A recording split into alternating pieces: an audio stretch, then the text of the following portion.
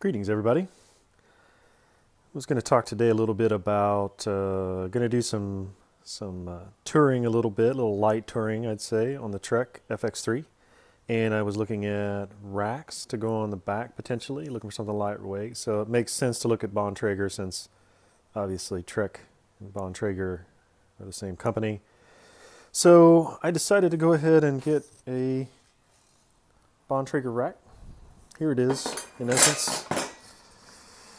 This is the Bontrager BackRack Deluxe. I'm going to stick it on a scale here and weigh it so we can see what the actual weight of it is, but it's pretty lightweight, so we'll do that now.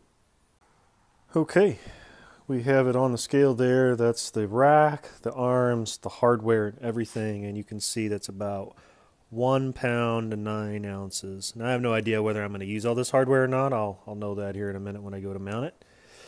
But we're going to get it put on there, and then we'll see if that might lighten up a bit. Okay, first step here, got it so the bike's standing up. Down here, the Trek FX3 comes with a couple little holes right here.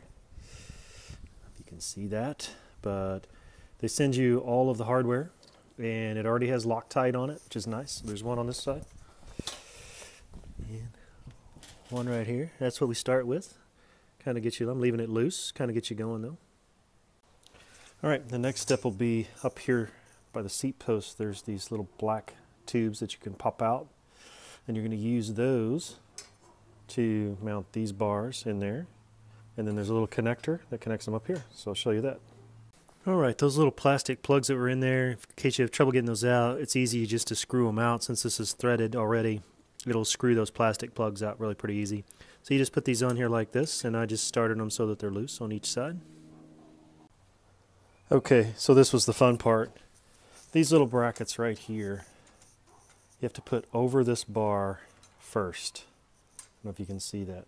And then you feed these brackets up in there. I'm going to turn it like this so you can see.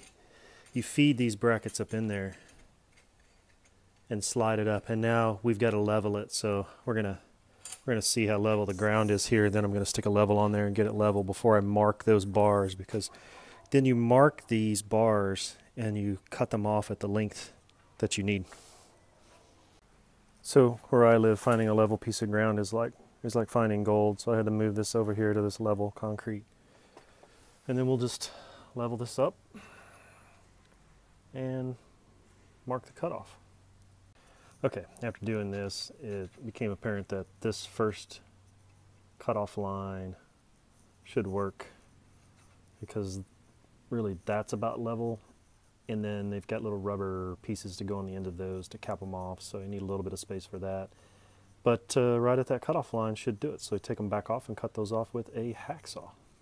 So once you get those cut off, and they do cut rather easily because they are aluminum, you just get them placed, you level it up. There's set screws that go on the top, you tighten them down, and then you can start to tighten everything back up. These do need to be sort of deburred with a file, kind of clean them up a little bit, but then once you get them on there, you can even them up and get your leveling right with a level.